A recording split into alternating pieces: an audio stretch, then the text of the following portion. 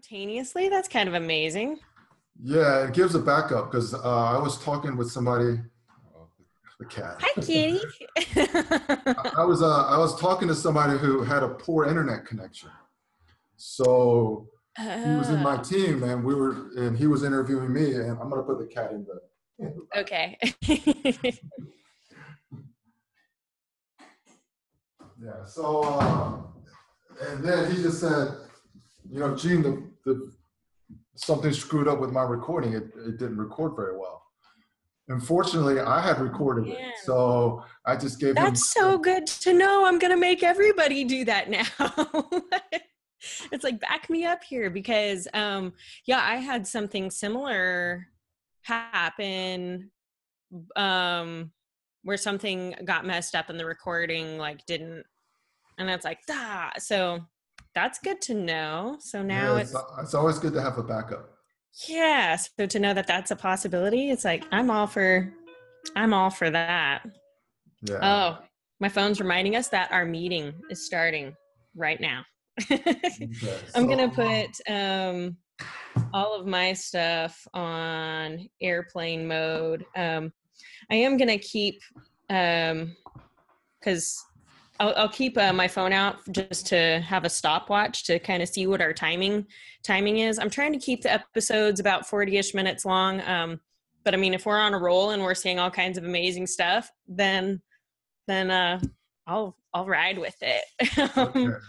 Have you been cross promoting with the people that you're interviewing? um, yeah, a little bit.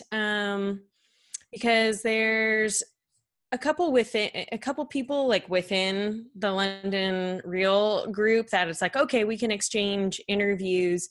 But then two of those people ended up dropping out. So even though I participated with that, I don't know. So some things, there's definitely more that I want to do in Well, let me that. let me ask you this: do you have a business goal for your podcast, or do you just want to attract followers and have people follow your journey all over the world?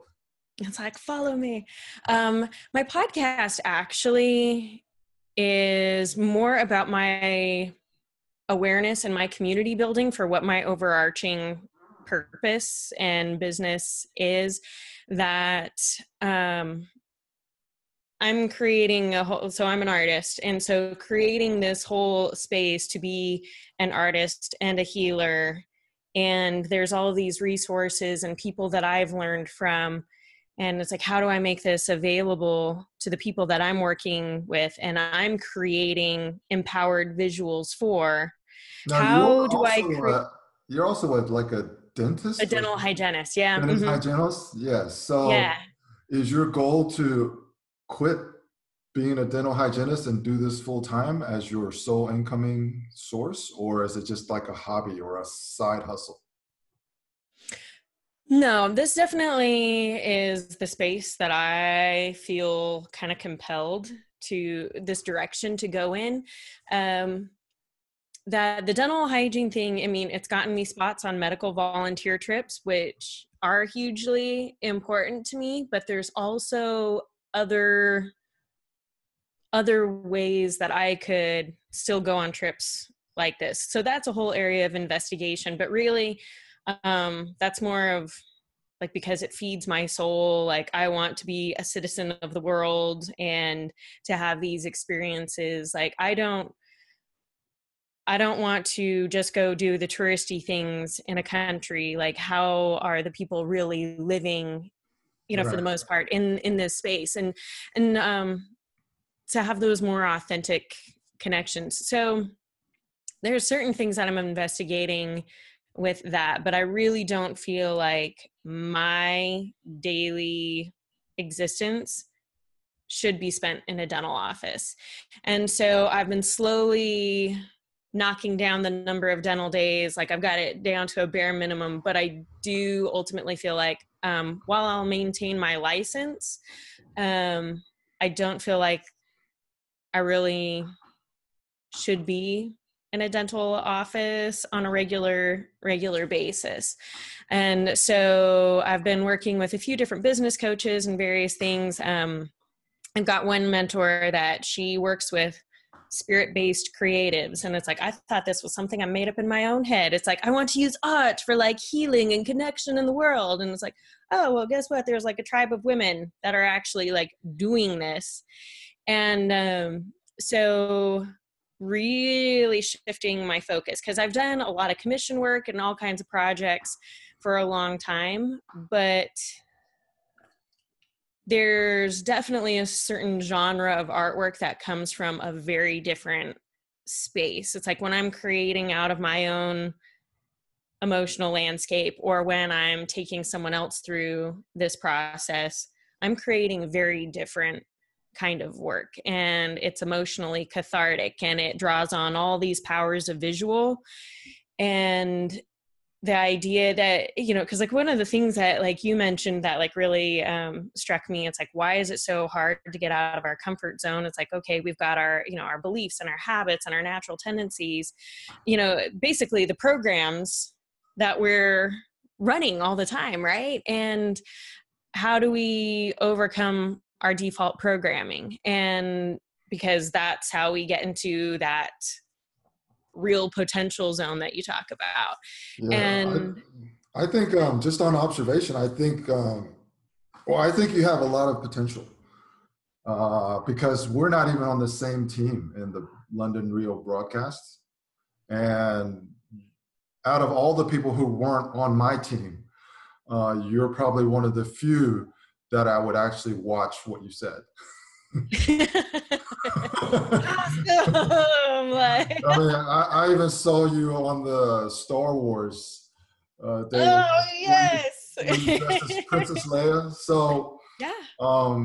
yeah. So I think there's a lot of potential there because you have to have a combination of a couple things, which you obviously do. You have to have extreme passion for the message that you want to broadcast, which you do, and then you have to have personality and charisma, which you also do. So, Thank you. And a willingness to dress up. yeah. So if you combine those, then you will be able to build an audience. I was just curious whether you were doing this more as a hobby, or is it something that has income attached to it? I mean, are you going through like the business accelerator, or you want to create it into a business? Have you thought about any of those things? You know, I definitely do have an interest. I would, like, in some ways it would be really easy for me to get distracted. It's like, okay, like the podcast is to create my sense of community and bring resources and provide actionable tools. And that's part of what my community needs, those people that I'm called to serve. So I do see how it would be kind of easy for me to kind of get a little bit distracted from what my ultimate purpose is and create the whole business around the podcast. Whereas it's like the podcast really ought to feed into my higher purpose as an artist and a healer. So I'm kind of contemplating a few things with that. You know, I've had some people recommend, it's like, well, you should get your podcast like out on Patreon or something like that. So there's like ways of Well, kind of before you really even talk about that, I'm going to put my being, coaching hat on for a second. okay, let's do it. um, so I think the value of your podcast and the attractiveness is your podcast is exactly what you're doing, just being authentic and letting it all hang out. The question that you have to answer for yourself is, will you be able to reach a broader audience and do this full time if you remove yourself from just being yourself and then think also part-time as a business person? The only other alternative is you have a sponsor or a partner that just says, okay, I'm going to sponsor Kera to do this podcast and I'll manage the business and I'm just going to let Kera be herself. But if you haven't reached that point where you can just be yourself, do your podcast, do your show, let someone else do spread your passion and say, then you have to make a choice at some point where, you know, this dental hygienist thing is paying the bills, so I need to continue to do that. But at what point do I transition to start extracting income from my passion, being a business Yeah. person and being a podcaster. Mm-hmm. Because if Because you I've look at already it, got a deadline for, like, I've set deadlines for myself with the dental thing, because it's like I have to have a deadline in order to motivate myself to make sure that the things that I really want to be spending my time on are getting the attention and the focus. well, So what you have to caution yourself is those deadlines are arbitrary. yeah, it can be adaptable, but What you want to do is you want to focus the other way, not how fast I can get out of dentistry, but how fast I can get this going the way that I want. how Mm-hmm. fast can this passion of mine also generate revenue. Mm-hmm. And that's more That's the, like, the fire that I had to light under my own tail. Exactly. That it's like, okay, this is the way I have to be super proactive in going for what I really do. right. And that's a different I like. conversation that you would have with me.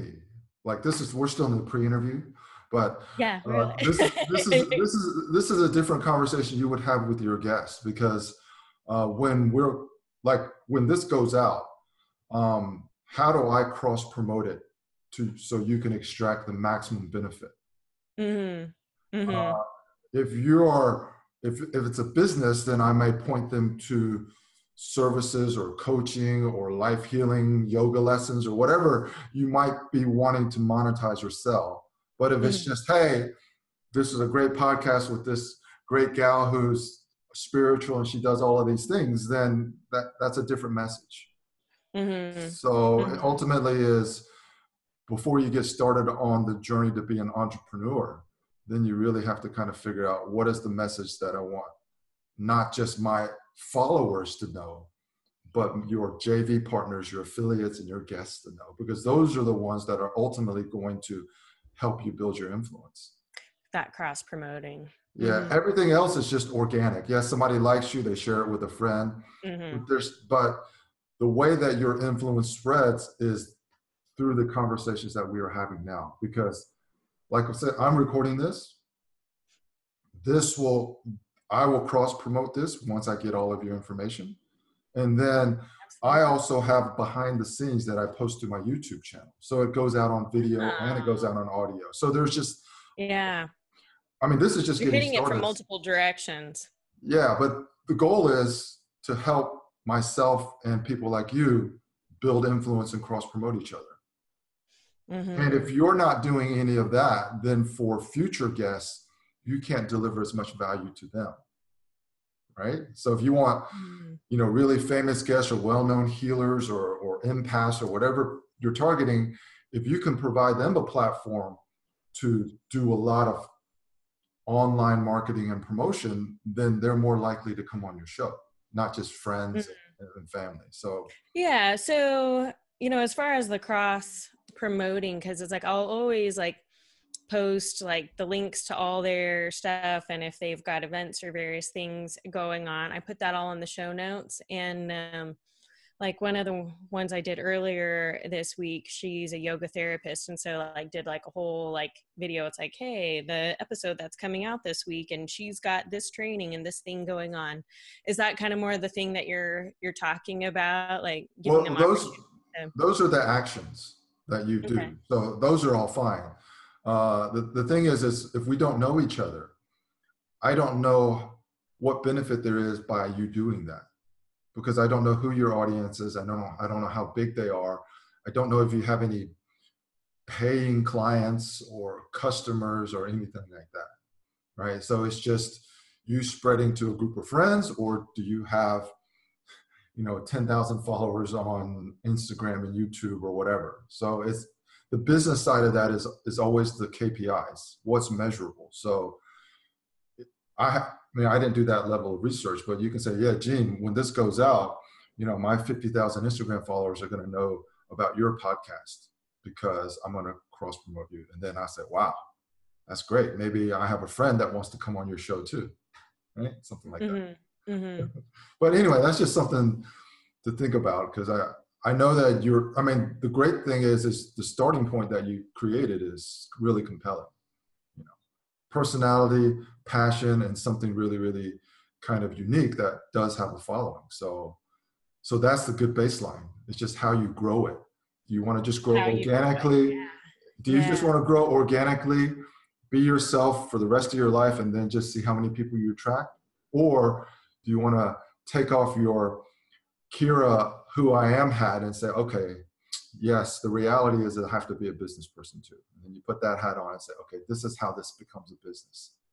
And then Mhm. Well, and everybody that's else. even been a huge element of like the whole like art thing. It's like, because it's like, it's like, if you want to be an artist and do these things, it's like, I just want to be painting and having these conversations and doing stuff. But you're right.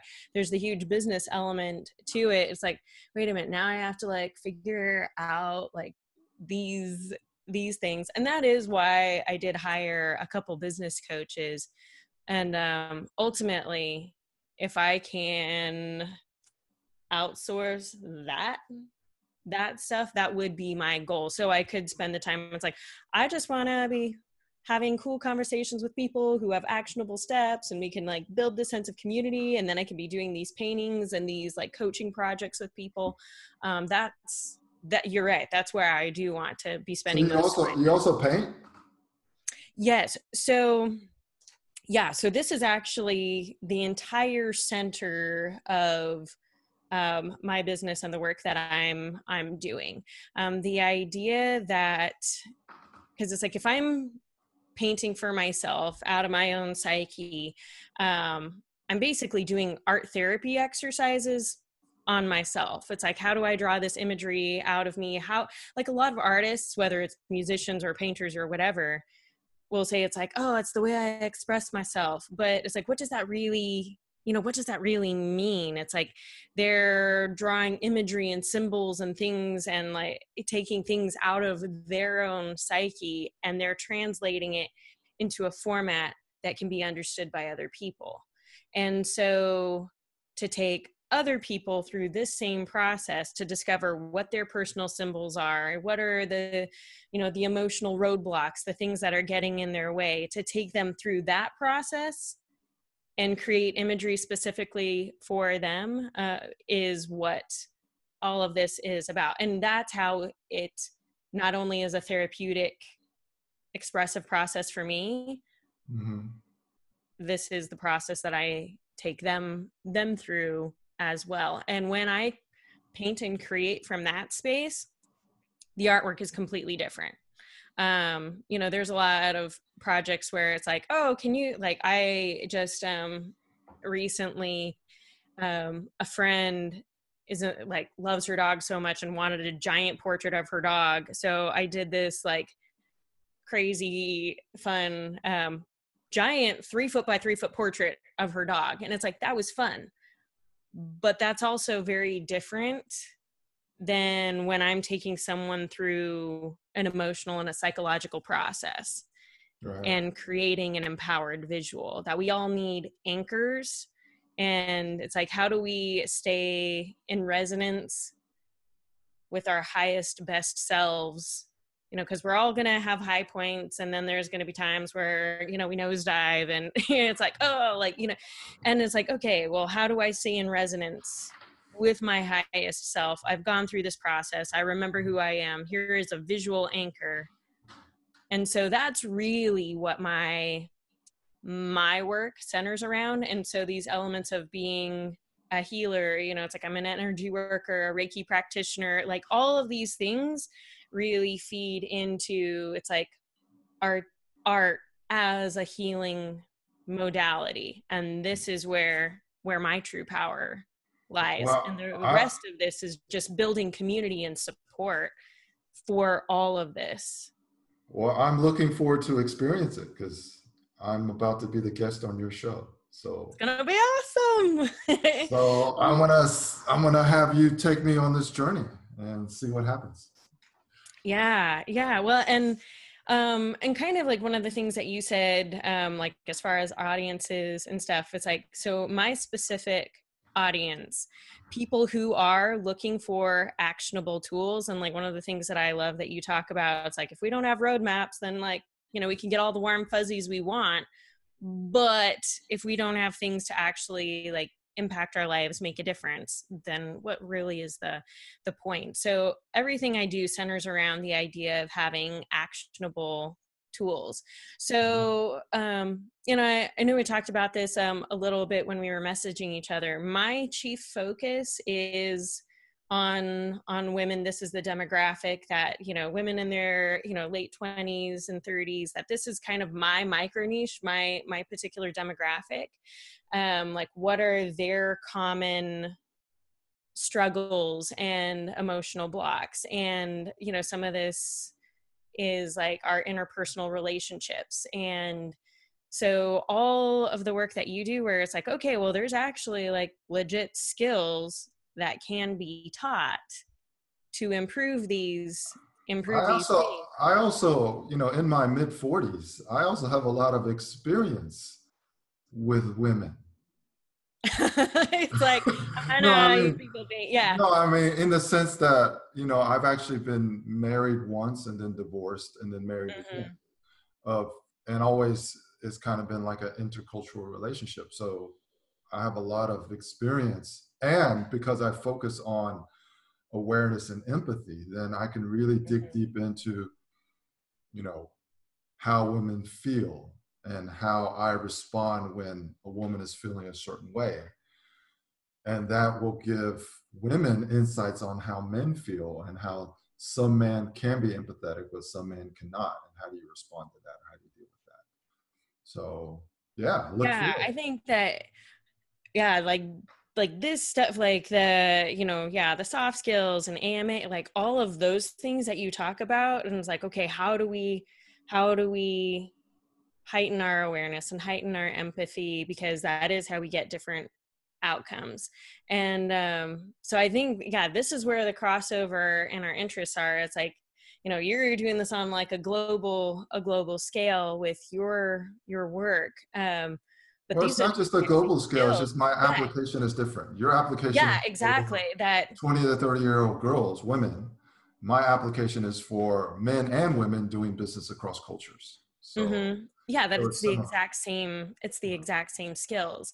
And so while I'm not like specifically like saying it's like, so I'm only talking to the, the girls in this age range, it's like, that's really like, what are the struggles that are happening for women in this demographic? This is who, these are the things that they are searching for. And so that's kind of what I'm creating. So yeah, to focus on, it's like, this is what you can take home and this is what you specifically can do different. And I know you do like a lot of like speaking engagements and everything, where it's like, I'm teaching you the things that you can actually do. And so that's what I'm, yeah, super excited to get into. Because we're talking, it's like, okay, yeah, there's the global scale of cross culture, but also we've got our own little subcultures, even the little subculture of our own minds. Like, we're all different entities, and even our loved ones, these people that we think we know the best, it's like, if we don't have awareness and empathy, then there's going to be that disconnect. And what a pain point that is for human beings who are social creatures. Yeah. So yeah, we've said a lot, almost already enough to make a show, but we haven't Yeah, started let's get on there. And so yet. yeah, that's what So how do you start the show? Do you do an introduction, or how does it? yeah, so Because I'm warmed up, I'm ready to go. it's like, we got this, we're ready. Yeah, I Yeah. think we're warmed up. You're right. So yeah, I do an introduction to kind of the topic, and then introduce the show itself, and then I introduce you. So it'll be really obvious when it's like, and this is my friend Gene. Yeah. So in this, it's a very conversational, back and forth kind of format, that because I hate the really like rigid kind of things. So yeah, we're just having like a really cool conversation is what that's what I'm all about. No, I So get you. yeah. And hopefully the insights from people that your audience would interact with, which is a lot of males, presumably, will help them Yeah. And, understand. and I have gotten, male interaction with these things too, because it's like, let's be real, like these aren't problems and concerns that are isolated, by a gender or anything.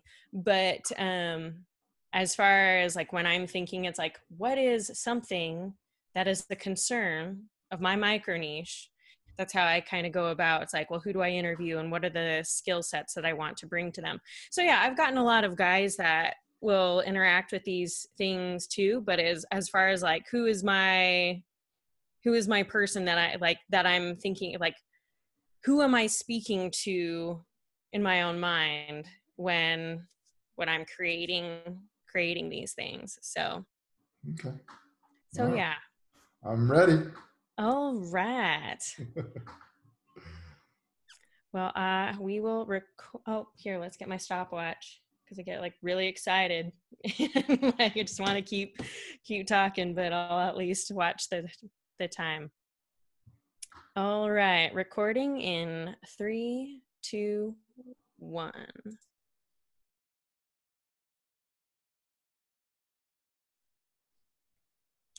Have you ever been in a conversation with a friend or a loved one and realized at a certain point that even though you both are speaking English, that something is still getting lost in translation? Maybe you've had a scenario, something like, whoa, calm down. I was trying to ask if you still wanted to go. I wasn't trying to rub your face in the fact that you were running late.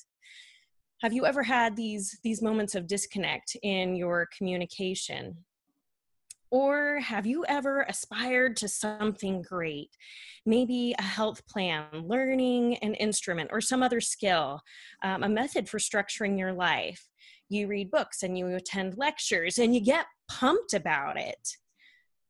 But then do you realize that actually doing the thing or taking a few tentative steps that you've gotten caught up in the belief that you don't know enough yet to actually make change in your life, to really get started?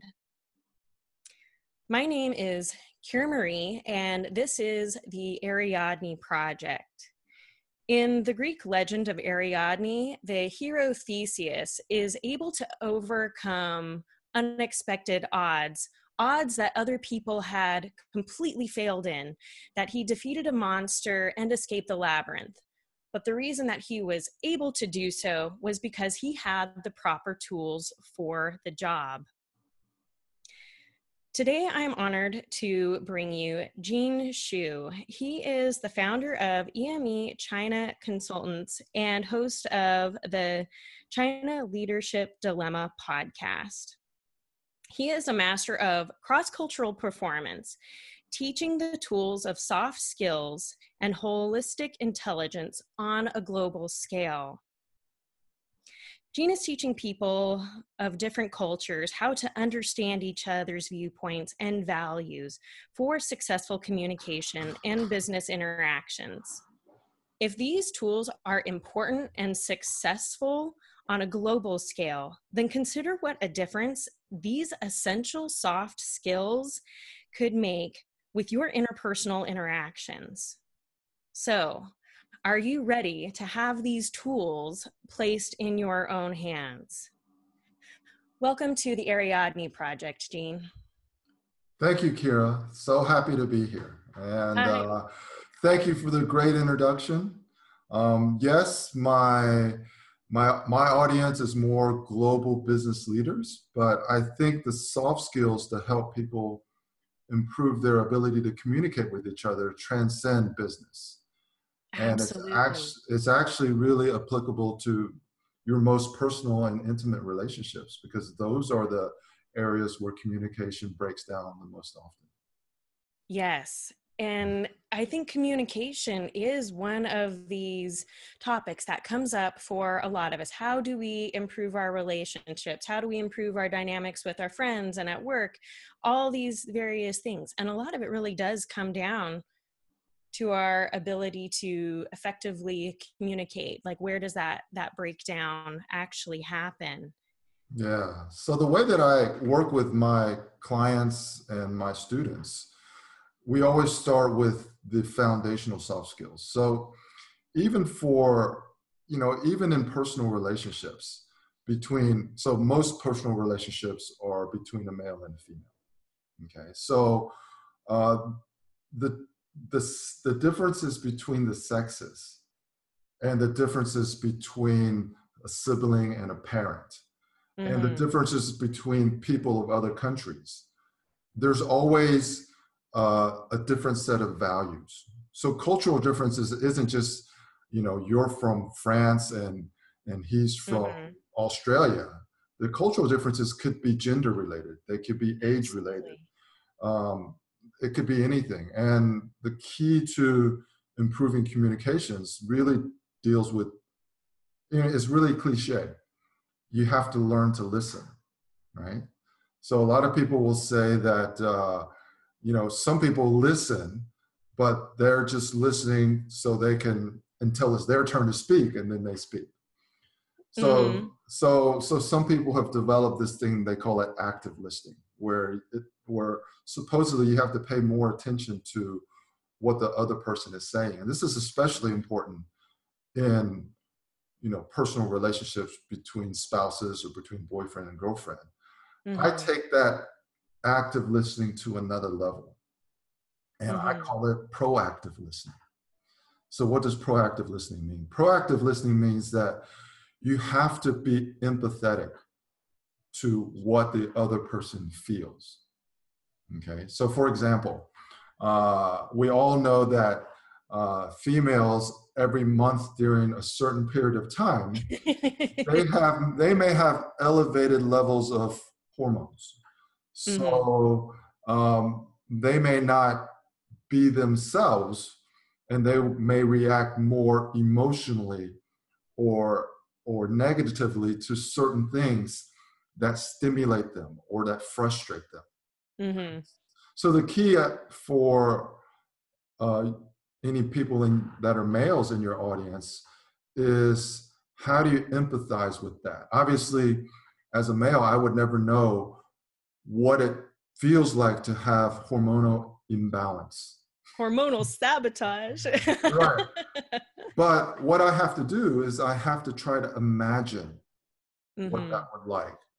And so I've been I've been married with my wife, my current wife. So I've divorced once and I'm remarried. So with my wife now of going on 7 years. Oh. In the early part of the relationship, I was unable to be empathetic to any type of kind of emotional outrage during certain periods of the month. Okay. Because I'm a very logical thinker, and which means that things that are irrational and emotional don't make sense to me. And then what I try to do is I try to use logic to counteract something coming towards me that is just completely illogical. Oh man, how'd that work out for you? It never works out.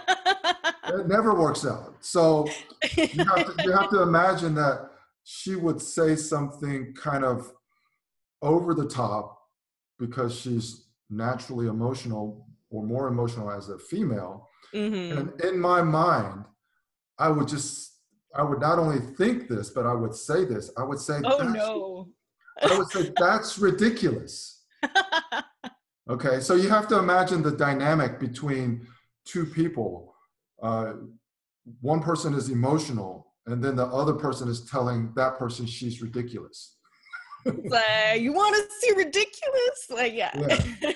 So what happens is, and this is a microcosm of what happens in cross-cultural communications too. Yes. Is because I'm unable to be empathetic to what she is feeling at the moment of emotional, outbursts. I'm not able to de-escalate the situation. And in fact, my logical reasoning further exacerbates something that was very, very innocent and very, very minute. Okay, so what has happened over time is I've developed greater empathy, which means that when my wife is suddenly angry about something totally ridiculous, I no longer think it's ridiculous. And when the emotions are going, so you have to imagine, and I'm sure you can empathize with this, is when you're angry, when you're frustrated, when you're emotional, regardless of what time of the month it is, you say things that presumably you might regret, but you say a lot of things that you don't really mean. And and and the key for me is not to react to the words.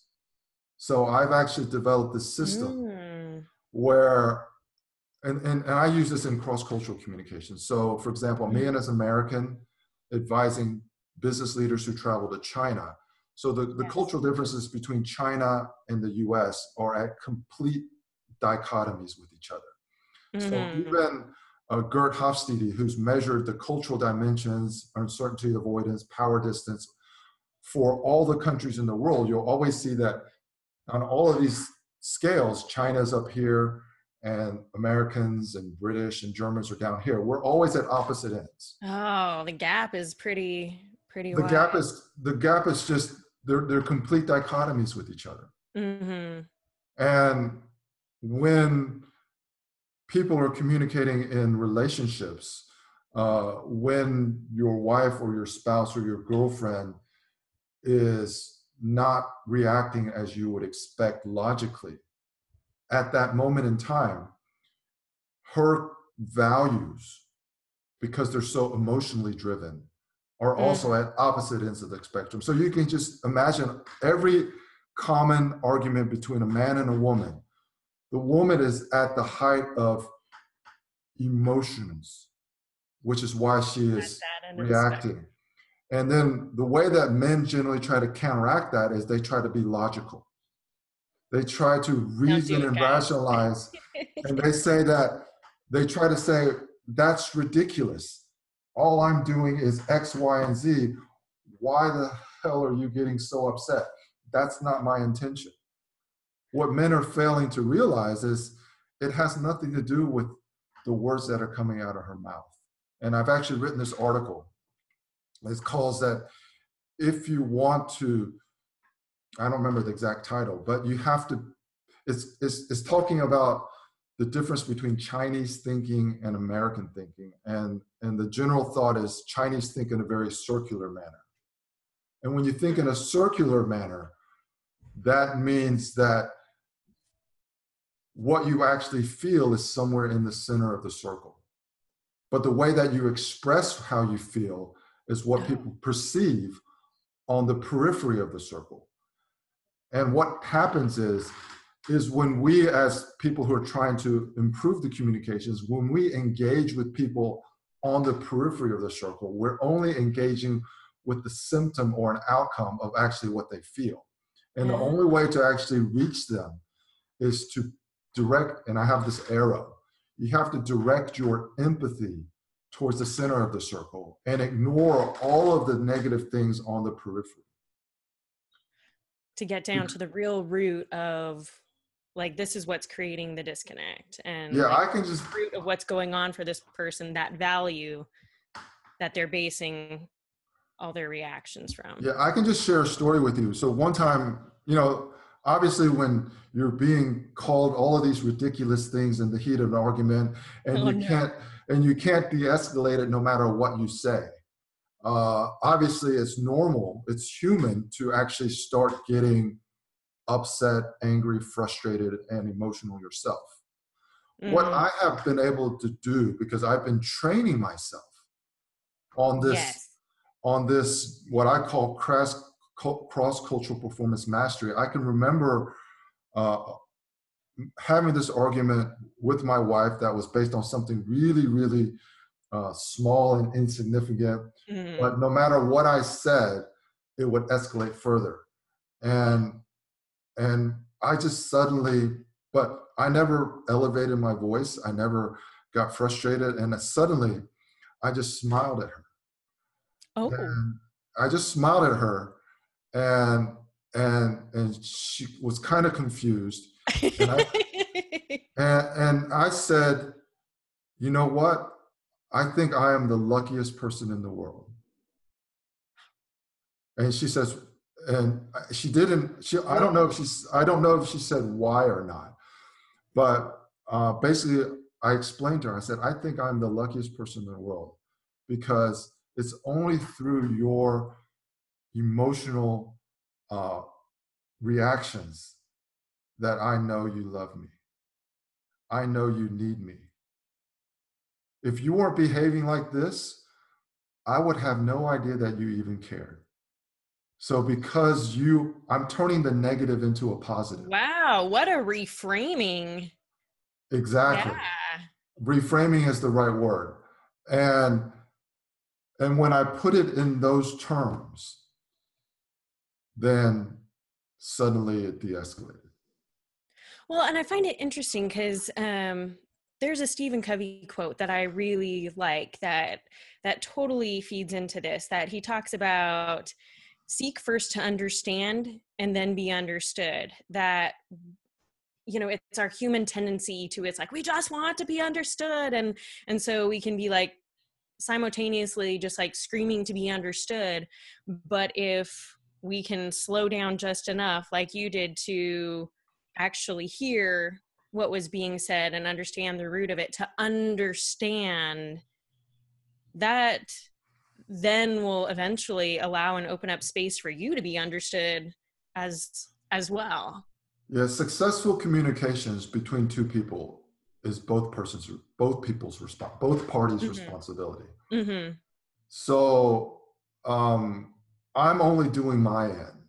Your end, yes. Right. So for you and the people in your audience, if they're mainly females, if you want to be understood, you have to realize that screaming doesn't bring people in. Yeah. All right. Yeah. So it works in the opposite direction. If you're screaming that I just want to be understood, and then you're literally and figuratively screaming at somebody who you feel is not understanding you, that doesn't actually bridge the gap to bring people closer. Yeah, that we've got to, like you said, to be responsible. It's like, okay, like I can do my part and have my own awareness. I am in control only of my own behavior, and to acknowledge that kind of behavior is completely ineffective. It's like there's, you know, so this feeds into these ideas of awareness and empathy from the other side as well. For most people, when they are expressing themselves however they express themselves through their emotions, being effective is irrelevant at the moment, right? When you're in a state of anger or a state of emotions, you're not thinking about how do I get this person to understand me. You're more thinking about you want to let that person know he is not understanding me. Your goal, consciously or subconsciously, isn't rational, right? We're just acting out of our pain. Yeah. Exactly. So when we're talking about rational goals, then yes, we should not yell and scream if we want people to understand us. Okay. But the thing is so that's why there's two skills that I think are essential. One is, of course, empathy, which is aiming your empathy toward the center of what people think and they feel.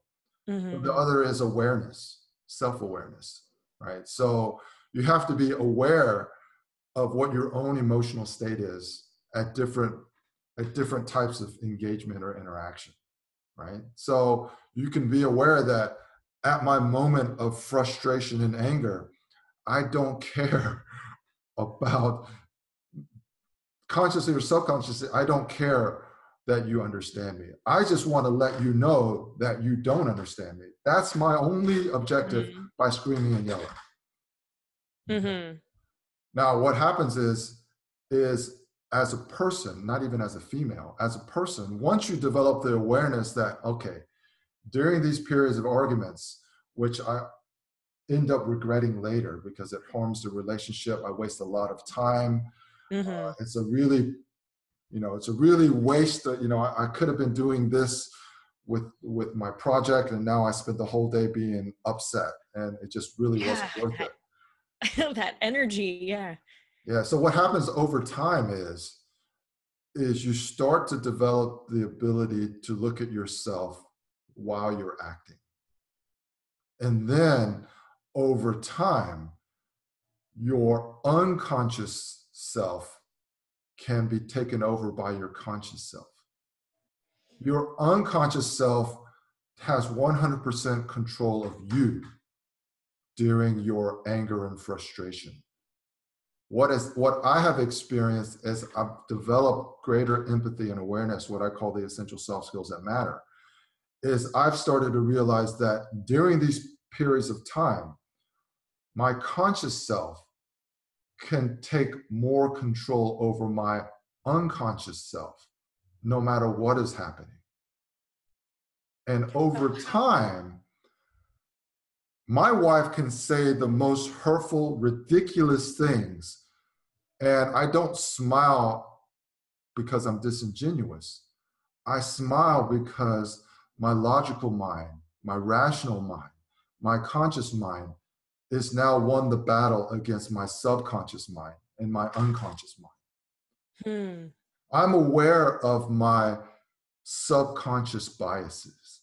I'm aware of my cultural biases. I'm aware of my gender biases. I'm aware of my racial biases, whatever they may be.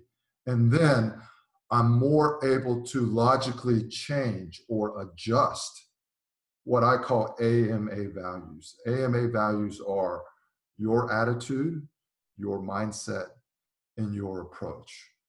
Okay. These are the only things that can influence the perception of others. Okay. People don't care how smart you are. They don't care what knowledge you have.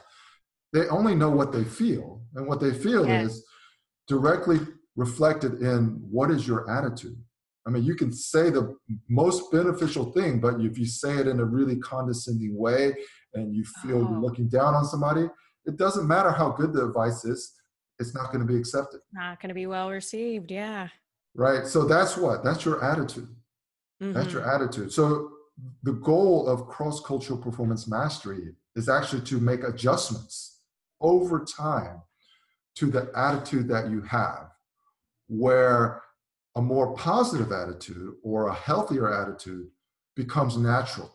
In the beginning of this journey, you really have to force yourself. You have to step out of your body, and in the moment, you have to say, I know I'm angry. I know this is what I want to say, but you know, damn it, I'm just going to stop myself. Okay. And that's part of that awareness. So like catching yourself in the moment, like this is the emotion that I'm feeling. I know that when I am in a state of anger or upset, that I typically behave in a particular way. So in those moments, to really start identifying like what is going on with us is then what's ultimately going to allow us to start altering our mindset then? Exactly. But in the beginning, you're consciously trying to have awareness. But when emotions come and hormones come, or whatever you want to call them, it's hard to be conscious of that. So it's a really, really gradual process. So what happens is, once your attitude, so you can change your attitude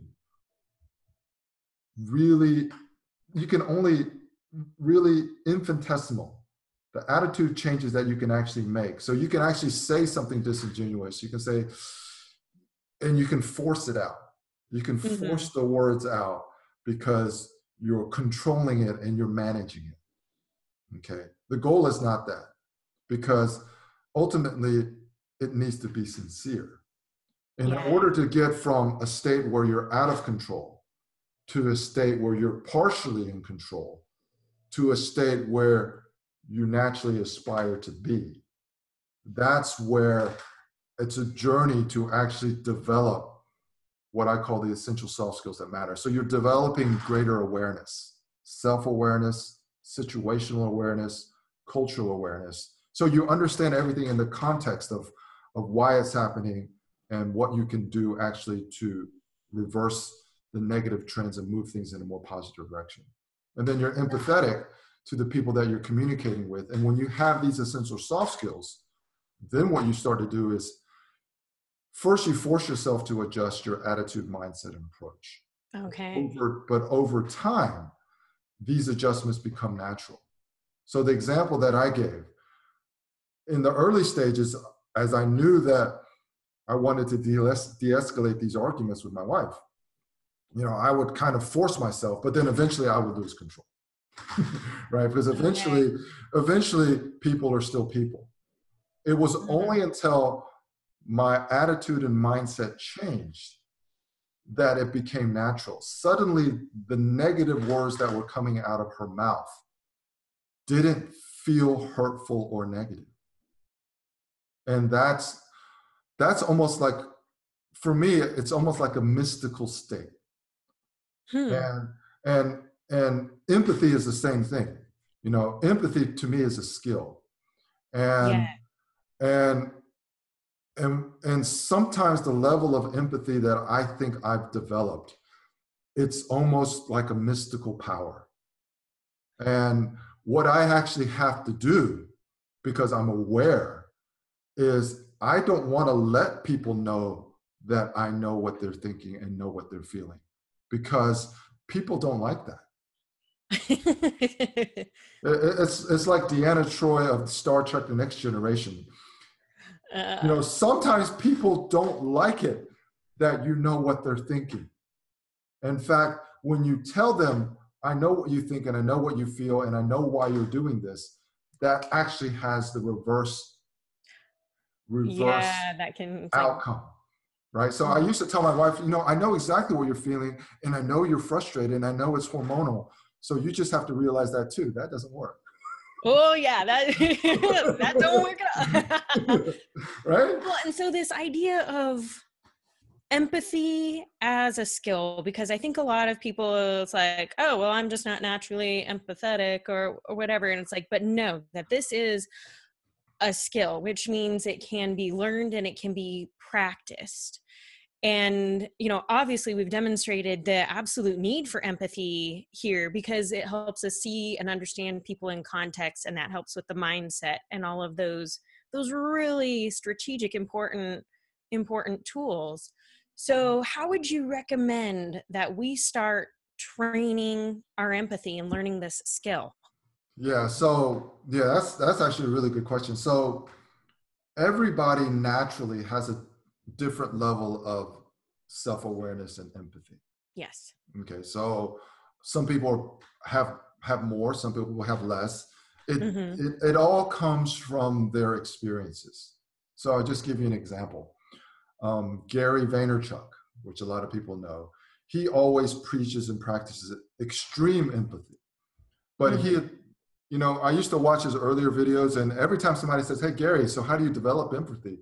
He would always pun on that question. He goes, I don't know how to develop it, but I'll just tell you that I know how I got it. It was because he was an immigrant. So when he grew up as an immigrant, he was in this environment where he really had to be aware of being a minority, being poor, having to work hard, all of these things. And through that, he developed a greater awareness of his surroundings. I have the same experience. So I grew up in the South, Atlanta, Georgia. And I grew up there in the 80s and early 90s, which meant what? Which meant that when I went to elementary school, there were no other Chinese kids that were classmates. There were no Asians at all. At all. from kindergarten to, I would say, 9th or 10th grade, I didn't see another Asian kid in my school. Okay, so what did that do? That meant that I was always self-conscious of the way I looked. I always felt I looked different than other people because I had black hair and slanty eyes, right? And everybody who saw me for the very first time, they always assumed I knew karate because the only Chinese person they knew of was Bruce Lee. I'm serious. So that was actually a good thing because It's like you aren't born knowing karate. it was like, well, that was a cultural stereotype. Stereotype. Mm-hmm. In that period of Mm-hmm. time. You got to remember, in that period of time, there was no Yao Ming, there was no, China was not so powerful. Nobody knew anything about China other than Bruce Lee. So everybody, Gotcha. especially the kids, all the kids It's like just, this is their only association in right, point of reference. they just thought all Chinese people knew karate. So that was actually fortunate for me because people didn't want to bully somebody who knew karate. That's awesome. Right? But my point is that dating was really hard for me in high school because I was so self-conscious of how I looked and how people might perceive me as being Asian or being Chinese. And what that has translated into later in life is because you have to learn language at an early age. Mm-hmm. I developed awareness at an early age because I was so self-conscious, right? I was always thinking about, what do people, will this girl want to go out with me even though I look like this, right? This was, again, 20, 30 years ago. I'm going back and this is how I felt back then. Yes. So as I progressed with my career and I started realizing, people are attracted to me not just because of my outer appearance, but for other reasons. Then I started developing more confidence, but the awareness never left. So when I began my journey to develop greater awareness or self-awareness, it was actually easier and more intuitive.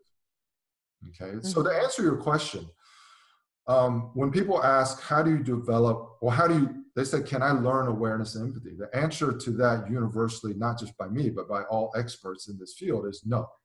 You can't learn awareness and empathy, and I can't teach you awareness and empathy.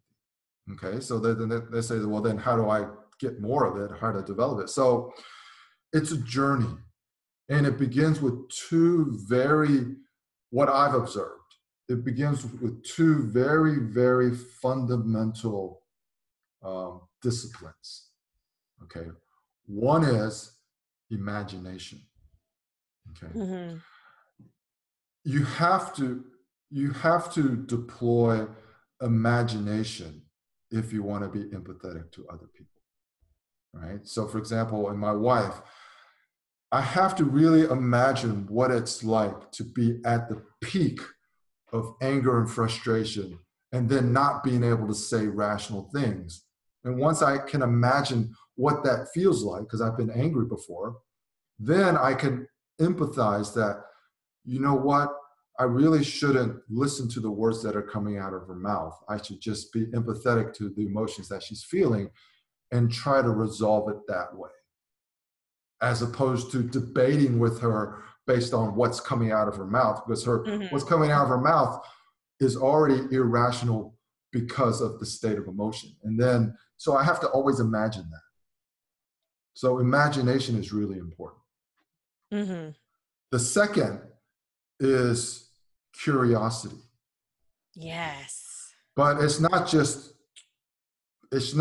random curiosity. It's what I call purpose-driven curiosity. If you want to be what I call proactive listener or a good listener, you have to genuinely be curious, purposefully, why people say the things they say and what they value and what they care about.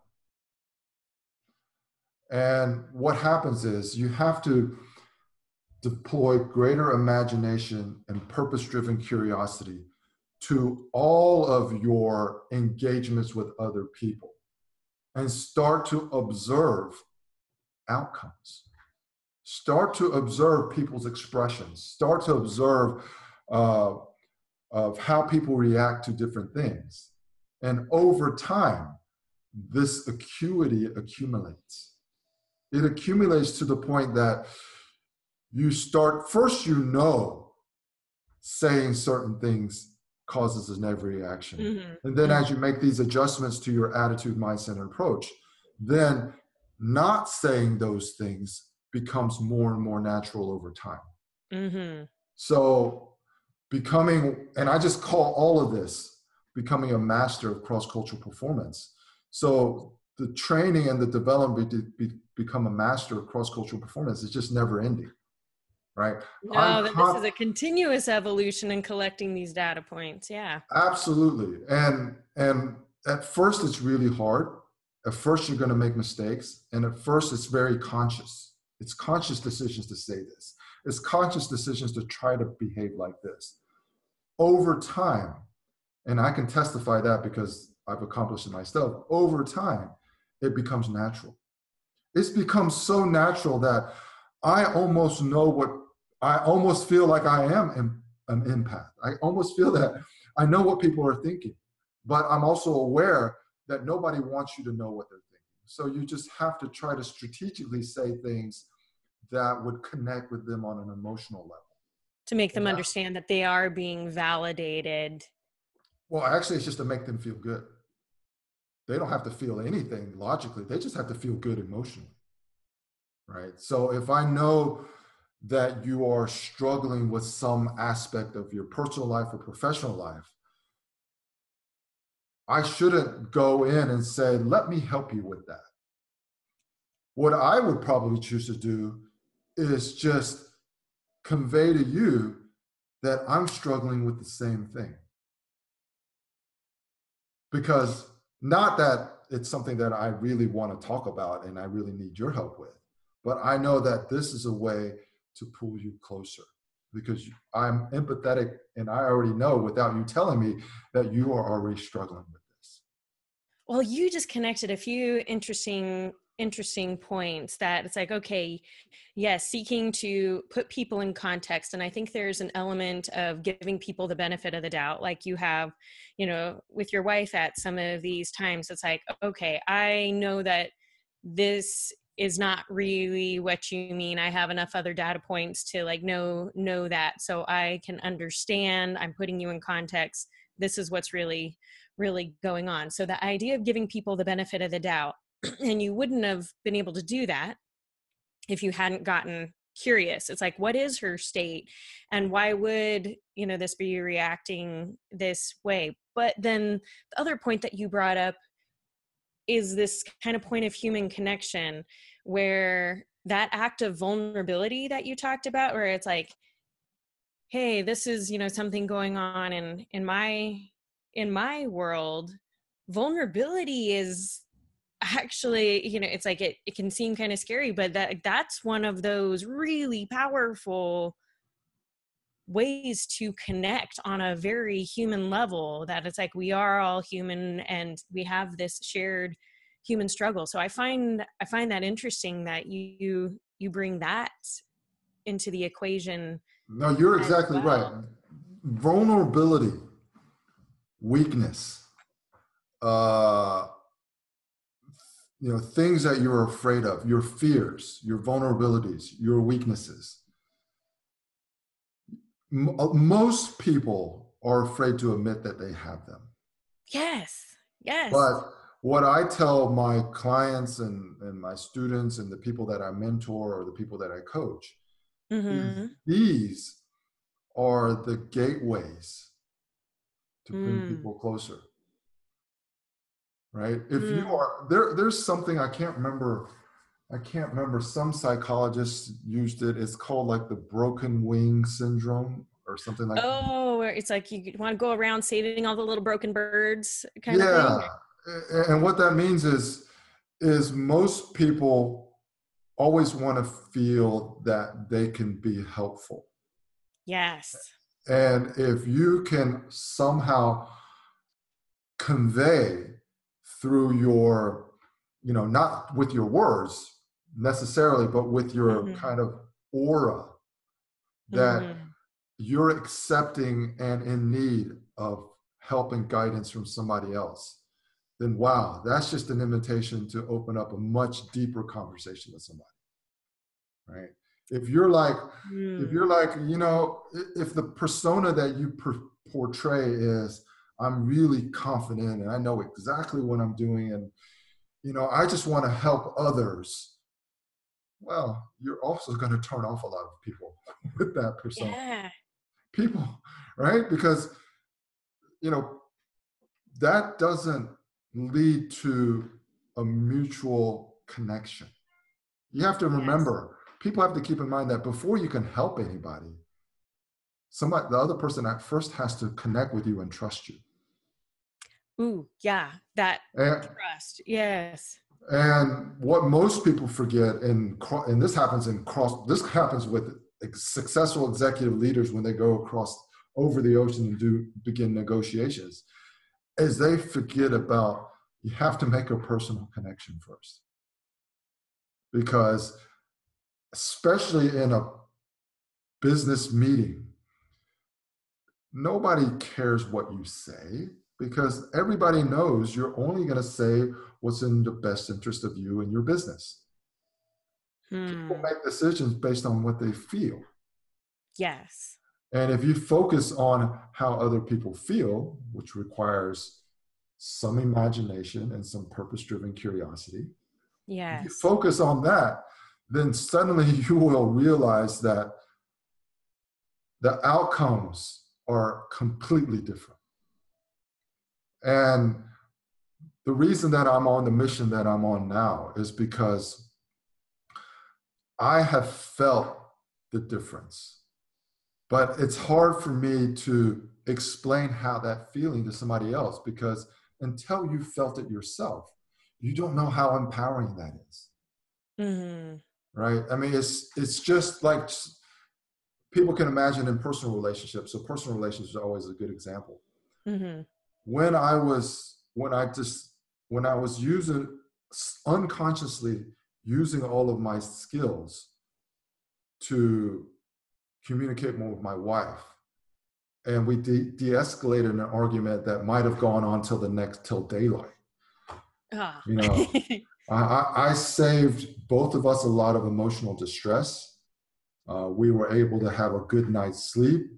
We got closer because we connected on a deeper level. I mean, there are so many benefits that people only realize in hindsight that I realize in foresight.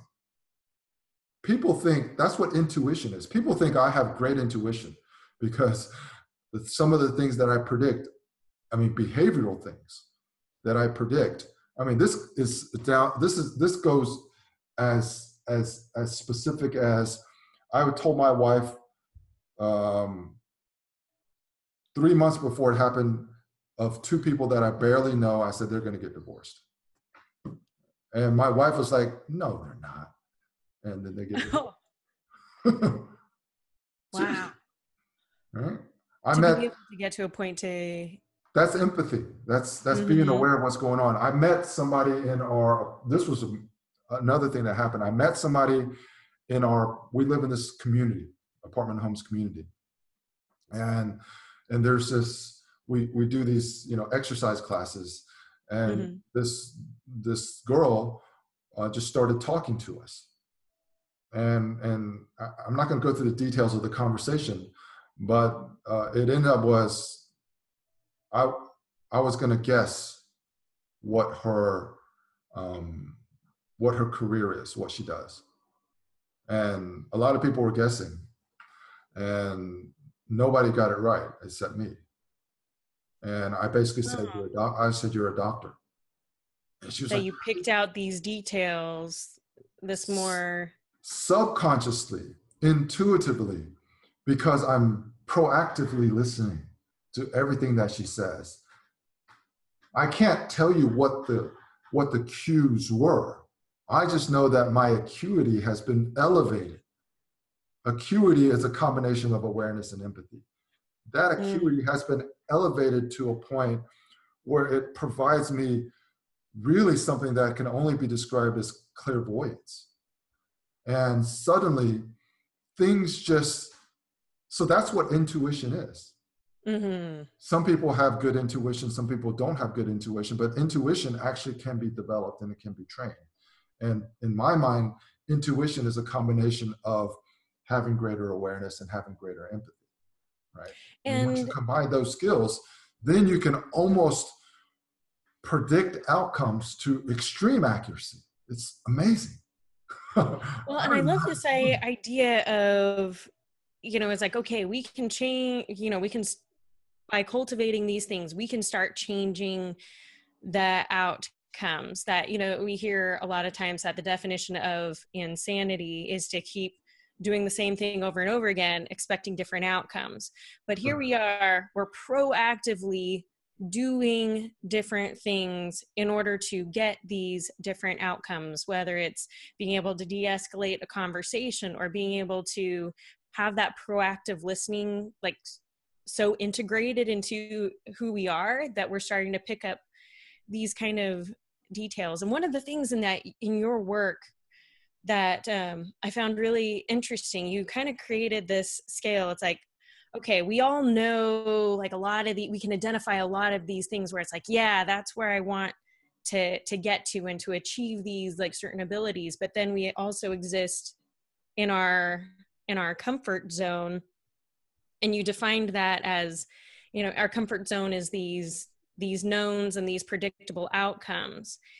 And so if we really do want these different results, we've got to be doing different things. But then why, we can know the things, like we can know some of these things, but why is actual change so hard for us as humans? It's interesting that, there's a lot of things that sound really cliche. And you just used one. What was it? I can't remember what it was, but there's another one. And it's basically, it says, hope is not a strategy. Right. And these are just cliches, yes. Things that people say. But what I've discovered is, how do these things become sayings that people use? There's actually a lot of behavioral science underneath why these sayings got elevated. Mm-hmm. Right? So people use these not really knowing what they mean, but they know how they apply. And what we're trying to do is we're trying to figure out how you can apply certain things to yourself to achieve what these cliche sayings are trying to help people accomplish. So hope is not a strategy. So most people hope for the best, right? And they hope that their current modus operandi, their current state of who they are, they just hope that it works, right? Mm-hmm. And what most people are unwilling to do is they're unwilling to change. So the answer to your question, biologically wired to be afraid of change. Yeah. Well, we're biologically wired to stay in a place of comfort. Mm-hmm. Okay. Now, what I have elevated myself to is, and I use this as my saying, is, and I help my clients and people that I mentor do this, I always begin with some foundational things that they should work on. And one of those is to embrace uncertainty. Okay. Once you learn to embrace uncertainty, so it's hard for people who've had a lot of negative experiences to embrace uncertainty. So if you've had a lot of negative experiences, you have to be aware of that. Because the key to embracing uncertainty is connecting the dots and where uncertainty led to something positive. And then, right? So when I look back in hindsight, I can see that, oh man, these things, I was really just getting out of my comfort zone, progressing into an unknown, but wow, look what happened afterwards. I met this person. I did that. Like, just for example, taking the London Real broadcast workshop. I had to pay money, but in addition to the money, I had to commit myself to 8 weeks. That was embracing uncertainty. Nobody could predict what the outcome of this investment of time and money would achieve, right? Mm-hmm. But intuitively, I felt that this was a good fit on some of the areas where I was weak, and that was recording myself. I'm actually not very comfortable recording myself. In fact, before this Broadcast Yourself workshop, I'd actually never done a vlog. So you were really pushing your comfort zone here. Right, but I do that proactively now. Because I know without getting out of my comfort zone, I can never hope to achieve something extraordinary. And most people, not only are they unaware of their weaknesses, but they have they're afraid to acknowledge them and they try to suppress them and hide them. What I do is I know these are my weaknesses and I engage in activities to help me overcome them. Right? So yeah, to start closing this gap, because one of the things that you've brought up, it's like it's easy to get almost addicted to these ideas of like, you know, self-help or these various things. It's like, oh, well, you know, I want to, you know, meet this goal in my life, but you know, I can't really be expected to change anything until I go to, you know, one more seminar and do one more thing and, you know, do all this, that we almost start just collecting things, but we can almost use that as a disguise and an excuse for not changing our behavior yet.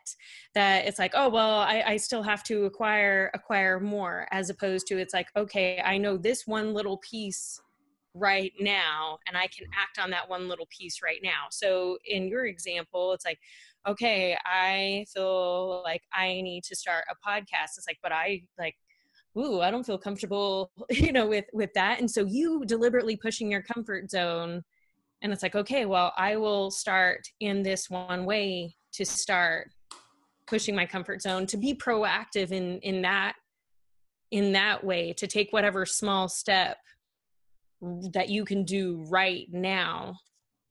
Absolutely. I mean, that'll start closing the gap. So some of these things are just natural to our personality, and these are habits. So you can't, telling somebody to embrace uncertainty doesn't lead to them embracing uncertainty. No, right? no.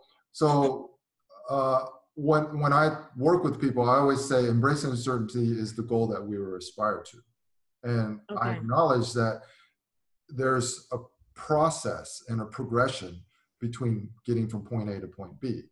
So that frames this journey in a more palatable kind of framework, where people just say, well, yeah, that's easy to say, but you know, how do you do that, right? So that's another level of awareness.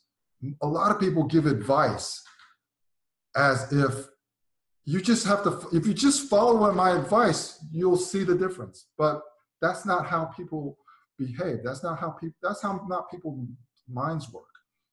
If we could all be successful just by living to advice, then everybody would be successful. Everything, yeah. Right? So what is it in your training to like get people from going to hearing the nice advice to actually being able to make changes? It starts with first understanding yourself. You have to be honest with who you are, right? Is there a process you take people through to start getting radically honest with themselves? It's not, well, some of that. So if I'm mentoring or coaching you one-on-one, then the first thing is for us to develop a level of trust. Absolutely. And then once you trust me, I have no ulterior motives for exposing you. Then we can start breaking down those walls and breaking down those barriers. Okay. So if somebody wanted to go through some exercises themselves to start having this kind of self-awareness, because, you know, definitely in these coaching sessions and in our interpersonal relationships to have that trust, but are there any exercises or anything that you might recommend? Like, how do I start, for all of our audience right now, what is like something that they could do today to start cultivating their own self-awareness? Yeah. So it sounds simple, but it's incredibly difficult. Sometimes it's almost impossible. But for somebody who wants to do exactly what you just said, you first have to begin with the outcome. That's the starting point. You first have to say, this is the person that I want to be. This is how I want to be perceived by other people. And because of this conversation that I've just heard with Gene and Kera, I know that if I can reach this outcome, then a lot of things in my life will be different. A lot of my relationships will improve. Mm-hmm. You start with the outcome that you aspire to attain. And begin with the end in mind. Then you work backwards. Okay. What most people do with that advice is they don't start with the outcome. They just say, do this and you will achieve that. But nobody's going to do that because in Yeah. order to do that, it's a long process to be able to do that. Now, you can do it once or you can do it twice, but the goal isn't to do it once or twice when you're conscious of it. The goal is to do it naturally and make it become a habit. That's the goal. To close that gap between comfort zone and our potential zone. Yeah, to close that. So that what gap. I help people, so people have to have a different mindset and a framework of how everything works. It's amazing that most people don't even know how their own psychology works. Seriously. So I'll just give you an example. So when people have negative outcomes, for example, you have an argument with your boyfriend or your spouse, or you have an argument with your boss or your coworker. The natural tendency is always to blame somebody, make an excuse, say, okay, this is the reason why that happened. Oh man, he was just being stupid and he just doesn't understand. The thing that people have to understand is complaining, making excuses, judging other people leads to nothing positive for yourself. Yes. Okay. You have to break it down into two simple categories: things that you can control and things that you cannot control. And actually, the only thing that you can control is yourself.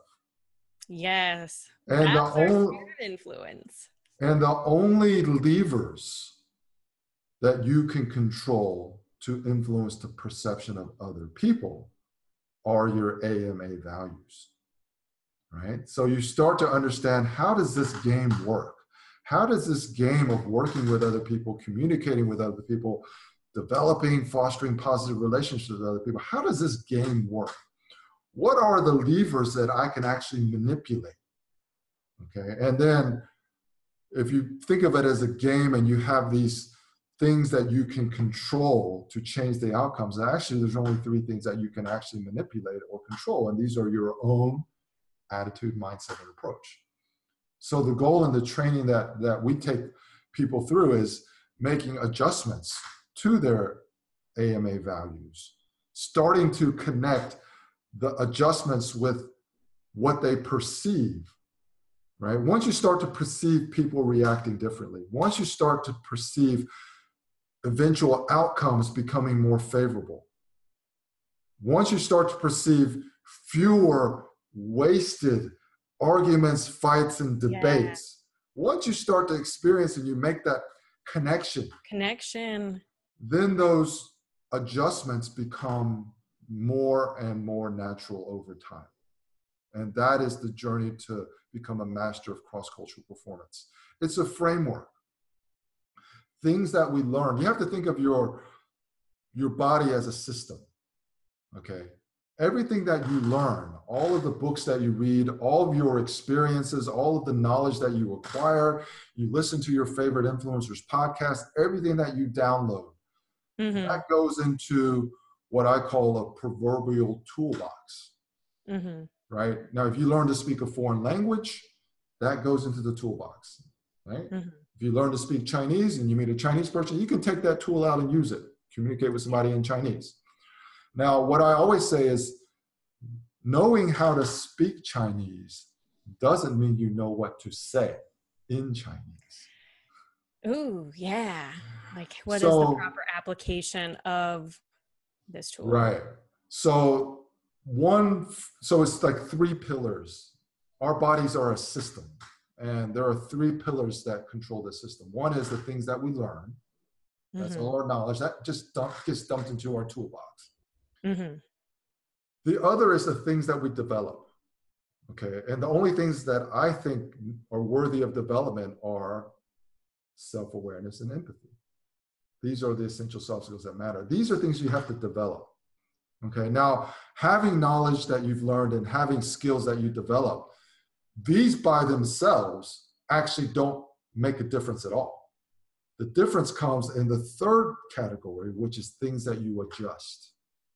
And the adjustments that you make are with your attitude, mindset, and approach. So the knowledge, the skills, and the levers that you can control, this forms the system of how you are perceived by other people. Well, and this idea of that, it's like, okay, just knowledge isn't enough, that it's knowledge plus action, those behaviors, that's what actual wisdom is.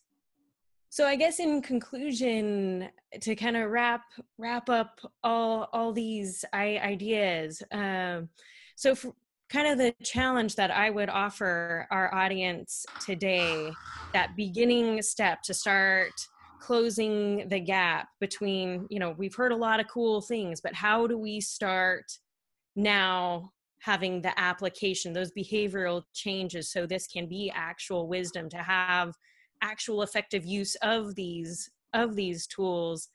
This idea of beginning with the end in mind, where is it we want to end up, and to start cultivating this awareness by focusing on what our sphere of influence is. I've only got control of myself. What can I be proactively doing? And so I guess for all of us to just kind of ponder and consider, it's like, this is the space that our power does lie, and that, like you said, this is an absolute journey, and we can take steps all along the way, and we'll slowly close that gap until this does, become more of a habit, that it is integrated into who we are and how we interact with the world. Yeah, just to wrap this up, everybody is on their own journey. Yes. Okay? The problem is most people don't think of their existence in the context of the journey that they're on. So they don't focus on the destination that they're moving towards and the people that, or the person that they aspire to become. And that's a lack of awareness. You're just living, you're just existing in the moment, and you're complaining about the past. It's a difference. But if I get clear on, it's like, okay, this is the kind of person I want to become, and these are the kinds of relationships that I want to have.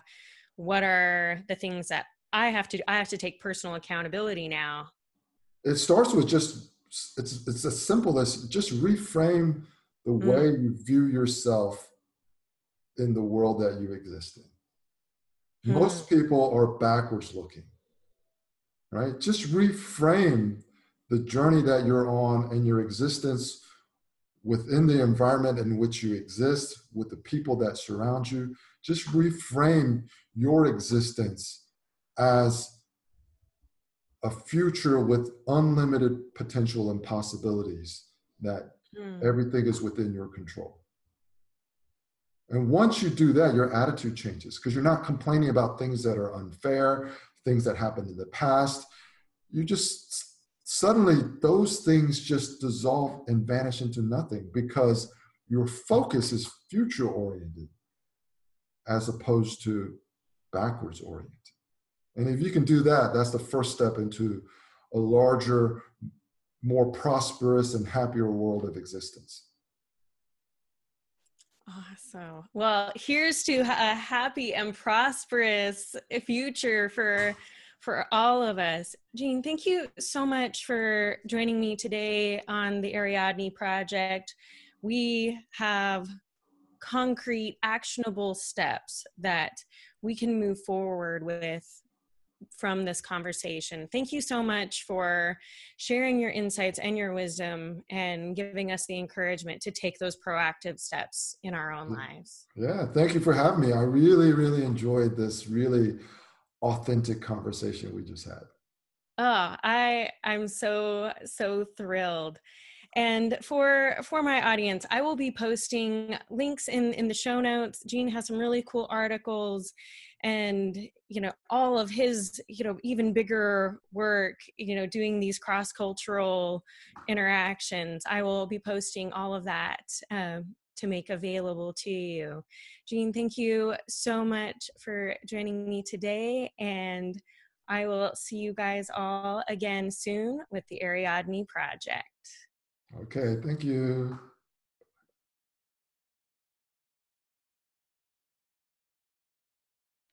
Woo! That was great. Yay! That was so much fun. Yeah. So much fun. That was great. I love that. Yeah, I hope I offer some valuable insights for your audience, even though I'm a Yeah. male. Yeah. No, it's like I've definitely the people, because it's like it's not just women who have insightful things to offer. So it's like, yeah, I'm cool to interview guys and I'm cool to have guys listen, but it's like what is this demographic particularly concerned with? And it's like, yeah, this just hit on so many good things. And to start with, so it's like, okay, there are things that we can do. Like communication is so huge. So this was Yeah, super fun. yeah. When you posted that thing in the Facebook group, and I looked at briefly what you're doing, I just thought that I would be actually a good fit to be a guest. Yeah, this is exactly the kind of thing. It's like, yeah, we all need steps, that roadmap that you're talking about. It's like, this is something I can actually do. Because yeah, I like those cliches that we talk about. And like, why do people offer advice? It's because it's like, it's the things that they wish they knew. But it's like, how do we go beyond? It's like, well, that's a nice phrase that you post on Instagram or something. It's like, to actually make it, to integrate it, to Well, a lot of people aren't aware of this, but a lot of people aren't aware of this, but a lot of people offer advice because it helps their ego. Yeah. So when they offer advice, like where it's like, I'm helping you over there. So when they offer advice, they're actually doing it for themselves more than not doing it for the other person. There are, that's just the way psychology works, and that's the way our egos work. And if you're not aware of that, then you sometimes find yourself wondering why people aren't listening to your advice. Yeah, it's like, let me just sprinkle unsolicited advice on all of you. And yeah, like what a different thing, like when someone asks you your opinion on something versus like, well, let me tell you how, the receptivity of that is a completely different. Yeah. So did you say you were in Chicago? I'm in Austin, Texas. You're in Texas. Okay. You're in Texas. So, yeah. Okay. So yeah, it's too bad you're not going to be going to London. Oh, is most of your team going? I think most is not, but the people who are active in the group, I think they are. Because I think there's only like 4 or 5 out of my entire team that are going to end up going. Which team were you? Team Gunner. Oh, Team Gunner won silver, right? Or we won gold, man. We won gold. That's right. You won gold. So only 4 people going out of the gold medal team? That's the last that I saw. There are some people that are more local, but then a lot of us are kind of far. So you're going to be staying put in Texas for a while because you've just been whirlwind all over the world. yeah. And it's like, and of course I'm like already contemplating, like, I'm pretty sure I need to go and do this next. And like, because it takes about 8 months to a year to gear up for my next volunteer trip. And it's like, I'm pretty sure I need to be on this expedition that goes to the Himalayas next year. These kinds of things. So it's like, I'm already like thinking of like all the other reasons why I should go be all over the planet. Yeah. Well, if you're planning a trip, let's just say, when is your next trip? Himalayas? I don't have a concrete date yet. I think I want to take at least one small trip before my next big volunteer trip.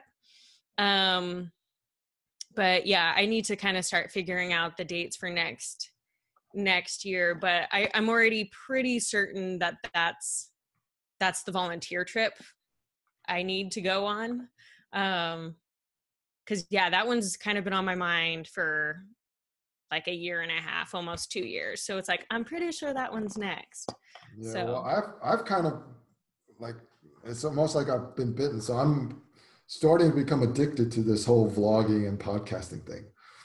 So I actually want to create like a show like Brian's Iron Mind, where where it's based on some journey that I'm going on. I haven't figured it out yet. But if I was going on a trip, I would start promoting it now and make a show out of it. That would be awesome. Oh. Yeah. Well, and it's interesting that you say that, because one of my mentors, she ended up doing a virtual pilgrimage. She did this like whole amazing like pilgrimage, like all through the holy sites of Japan and everything. And she like walked most of the way, like all these things. And she did like these live videos, like where she brought people on her journey. And it's like, that is an interesting concept that you say that, because there's like when I was in Africa, like I didn't have internet most of the time, but it's like, okay, I could actually record things and then, post them after the fact. Cause yeah, definitely didn't have internet most of the time. Well, one of the things that I've noticed, and because we're kind of doing something similar, is when you have a podcast where you're interviewing guests, it's harder to actually get your own message out because the show is about the guest. Mm-hmm. And I'm thinking that like there's like, I mostly want to do interviews, but I do think I will be throwing in some solo episodes as well.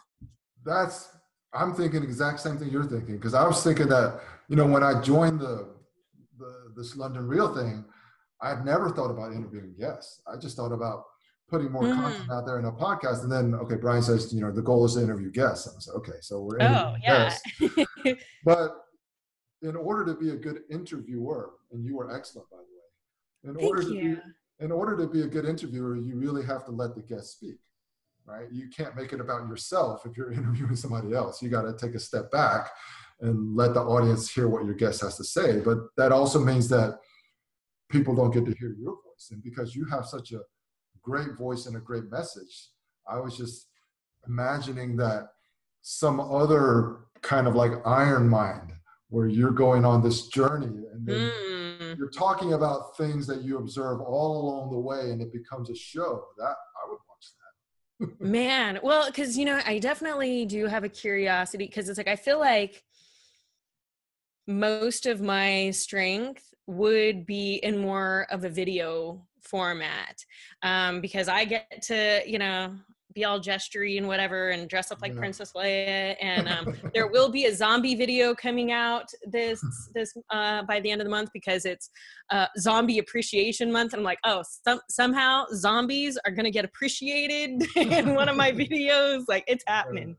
That I feel, because that's what's playful and that's what's fun to me. And so kind of thinking it's like, okay, I definitely could do things where I make the videos of my podcast, like, I could use that as video for a YouTube channel and use it for my podcast. So I'd be reaching kind of two groups that way. But I also am starting to feel like a YouTube thing where it's like, I'm making all these like videos and stuff anyway. Like, why am I not doing a YouTube channel here?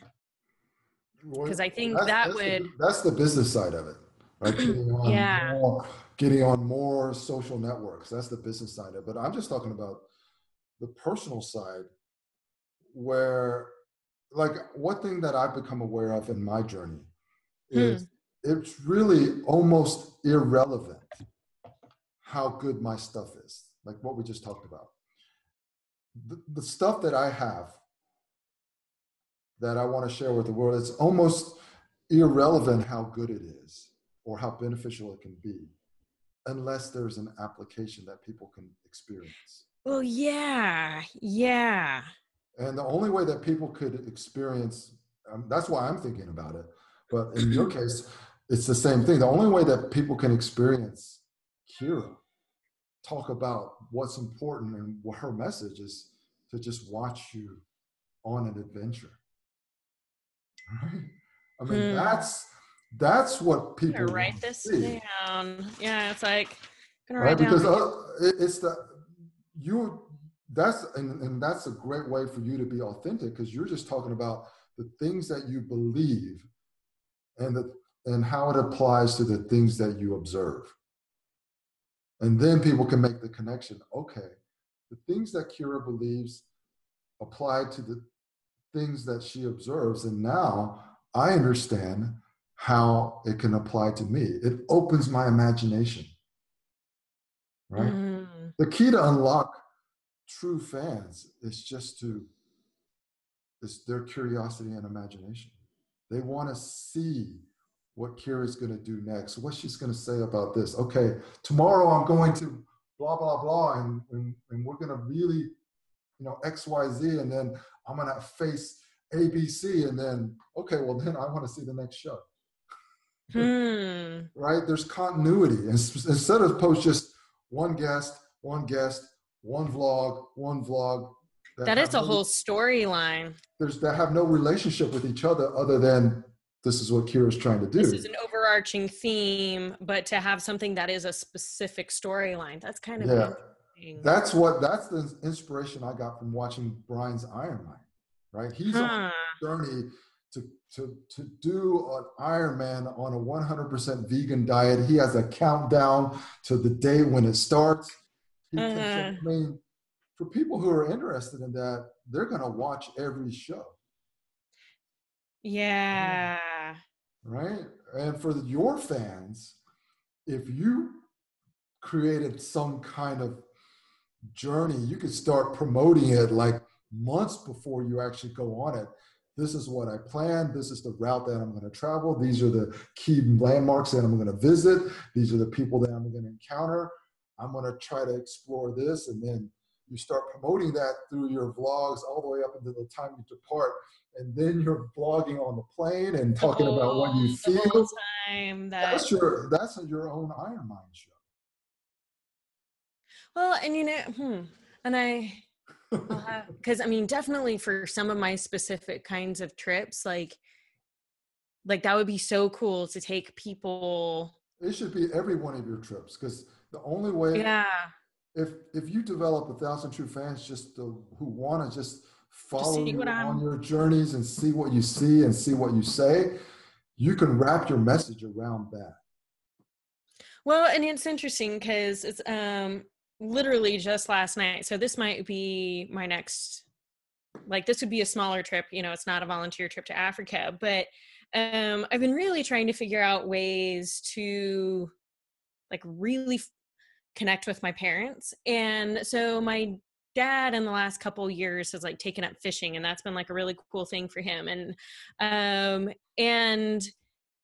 And talking to my dad about, it's well, maybe we should go on some kind of fishing trip or something because it's, I'm one of 5 kids. So to have any one-on-one time with a parent, didn't really have, and to realize it's I've been a freaking adult living away from home for a long time. Why do we still so badly want these, but recognizing it's that these connections are important to me. And so that's literally just last night, I sent a message to my dad. I'm what do you think about fishing trips in Canada? Because I just saw this cool thing about Montreal, and look at these things. And it's and to tell my dad, it's I would like to deliberately plan a trip with you, because sometimes it's oh, well, next month. And it's oh, well, time off and saving up for it or whatever. And so to even just send my dad that message, and it's because it's what is the whole real, it's not just oh, go on a fishing trip with your dad, what, what is the whole journey and the purpose behind it? It's I want to have an opportunity to really connect with my dad. And why is that? And and I think that desire to have those relationships with our parents even as adults is something that many of us. That's a powerful show. That in itself could be a show, as long as your dad doesn't mind being on video. I would have to it's so Dad, what do you think? It's let's catch some really awesome fish. And but the fact that you're even considering doing something like that, and of course the relationship between a daughter and a father, that's hugely inspirational. Because everybody in your audience is a daughter, right? And And what better way to apply all of the knowledge and wisdom that you want to impart than on your own journey to get closer to your father or develop whatever. That's a show. That's a show. It's not Well, just. now I have to go on a fishing trip in Canada with my dad. I'm just sharing these ideas because this is the way that I'm thinking now. Where it's one thing just to broadcast your message and just be a broadcaster, but how do you draw people in? Because that's like the very human element. It's not just like, okay, you got an episode of this like piece of something, exactly. but yeah, this very human element. And you talk about cultivating trust, and it's like, and that's like something that like, because from the beginning, I've known that I wanted to do solo episodes, because it's like, especially in the work that I'm doing these one-on-one things with people, it's like, I'm asking people to get like really real and raw and vulnerable. And if I'm not willing to offer that same vulnerability, then how do we have that foundation of trust? And so I've done some of these like videos where it's like, okay, I'm going to get really real with like where I'm coming from, with this. And that means putting out some of, it's like, what are our shadows and the things that we struggle with? And so, but then, like you said, like the focus of this course was to be doing interviews, which I knew I wanted to do that as well. But this kind of even like solidifies and like validates a lot of my own thoughts, where it's like, yeah, how do I really I'm just telling you as a fan what I would be more interested to see. Yeah, because just to listen to your message by you broadcasting it, as good as the message as it might be, it's just not that interesting. But to see you apply your philosophies to building a better relationship with your dad on a fishing trip, being one of 5 daughters, that's real. As an example, right? I mean, that's real. Yeah, that's real. I mean, the key to building 1,000 true friends is just to be real. And just that authenticity. Just being authentic on camera by broadcasting information isn't that attractive. But bringing people into your world and going on this really kind of journey with you to reconnect with your dad or whatever it may be, I mean, that's taking realness to another level. Well, and and it's interesting because there's like all these like disconnected pieces and like how to integrate all. It's like, okay, well, because there's more of my story and my things in my videos, and then this podcast is almost like, okay, it feeds into my work, but if you don't have these other pieces, like if someone's only viewing the podcast versus like seeing all of this, and so to deliberately create it in a more cohesive way and connect it, that's really the podcast is just a vehicle. Ultimately, what's important is the story and the content.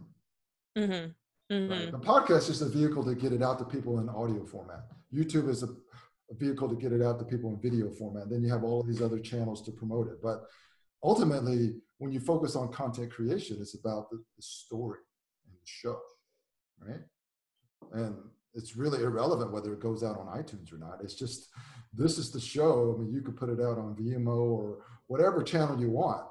But the goal is to create this show that people who are already interested in your message can actually dig deeper into. I mean, they can get more involved at a human level, right? It's not just as a student of Kera Marie's philosophies, then that's only so many people want to go to school, right?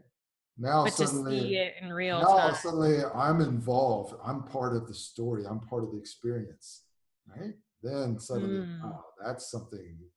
That's something I could get excited about. Yeah. And then it makes the business side of podcasting less work, because now you're telling stories as part of your business. Yeah. Right? Yeah. See how that works? Yeah. Anyway, like I said, I'm a coach, so I do some of these things naturally. Well, this is like super, super fun. I'm glad we both got the recordings of it. I will, and I'll send you the link when I've got it all on iTunes and stuff. Okay. But I look yeah, and forward. because I did a couple interviews this week, because that's just when people are available. I'm typically going to be releasing one episode a week, and so I'll do like a promotional video thing, and I'll link you all in all of Okay. that. So Well, I will be sharing that on my Facebook group, and I'm going to be posting some behind the scenes and linking back to your podcast on my YouTube channel. awesome, So awesome. yeah, so that's just how the business aspect of joint ventures work. So Yeah, that we can share each hopefully, other's. Yeah. yeah. So as we're doing this, you can expand on that with your future JV partners. Yeah. Well, we'll expand our audiences. Yeah. Well, it's Oh, been fun talking to it's you. been fun. Yeah. Well, Now and that we're connected, we can obviously stay in touch. I'm going to meet you in absolutely. London, but who knows? It's when we're forward looking, who knows what the future will hold. I will embrace the uncertainty of seeing you sometime in Sounds good. Well, I'll be in touch. real life. All right. I'm Well, gonna you